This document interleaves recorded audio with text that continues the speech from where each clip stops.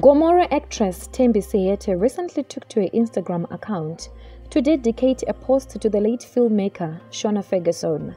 The actress states that the co-creator of Ferguson films encouraged her to continue acting following the terrible experience she encountered in the industry. "I remember 4 years ago, I was at the point where I thought to myself, I will never act again because of the bad experience I had. I'm not going to get into details, but I lost confidence and I stopped believing in myself." The actress stayed along the late actor in 2 films, which were both produced by Ferguson Films: Mzansi Magic's The Gift in 2014 and Netflix Kings of Joburg in 2020.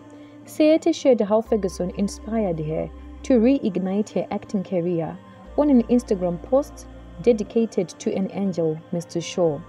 The media industry lost the actor to COVID-19 after he passed away on 30 July at the age of 47.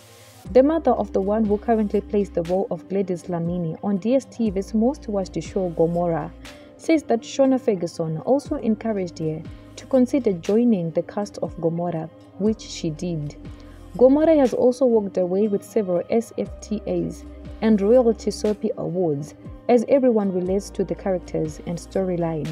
Ferguson Films is also partially involved in the show, which is written by the River creators, Chedza Pictures, and produced by Seete Films.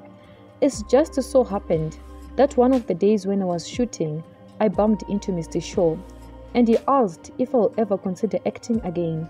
But then my response to him was, if it's your show, I will do it in a heartbeat." She also says that she had a brother and sister friendship with Mr. Shaw, as he made time for everyone and treated everyone with love and respect.